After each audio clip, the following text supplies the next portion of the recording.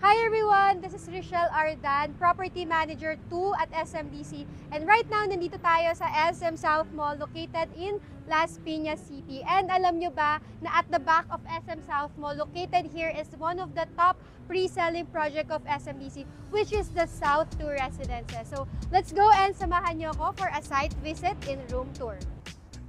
The good thing about buying in South 2 Residences is that kapag bumili kayo dito, pagbaba nyo lang ng property nyo, makikita nyo na yung mall natin. So everything that you need is here, from restaurants, banking, clothes, anything that you want to shop, nandito lang siya sa SM South Mall. Right now, nandito tayo sa South 2 Residences. So I'm gonna show you the actual deliverables of our project. So this one is a 1-bedroom with balcony and 25 square meters.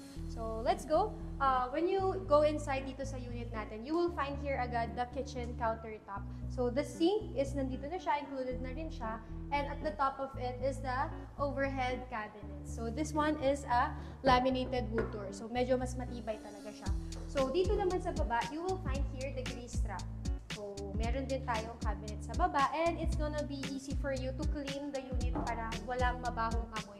So, dito naman, when you go sa right side, you will find the toilet.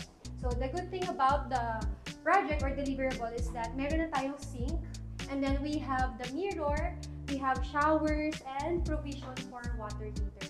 And yung tiles natin is included na rin siya. So, it's fully finished din talaga. You will find here the living area and dining area. So, usually sa deliverables, this area, ginagawa nila tong sofa bed and para ma-maximize yung space natin. And this place naman is ginagamit siya for dining area. So, meron ditong table and chairs, the television, and dito yung ref natin.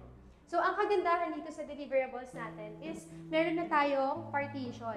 Pero this one is a laminated wood door. And hindi rin siya talaga nakaangat hanggang ceiling so that yung provision natin for the aircon, kaya yung buong unit natin. So, let's go naman sa loob. This one is the bedroom. So, usually, ang kasya talaga dito is double bed hanggang queen size na bed. So, it's up to you if gusto niyo pa siyang lagyan ng tables and chairs right here or to maximize the space, pwede tayong maglagay ng overhead closets din.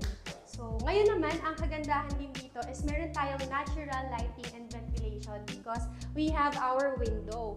And ang balcony natin, hindi lang talaga condenser yung kasya dito, pero pwede kayong maglagay ng foldable tables and chairs. So, you can enjoy the view of the South 2 Residences. So, that's it for the deliverables of South 2 Residences. If you'd like to know more and want to have a project presentation, just message me here in my Facebook account and YouTube account.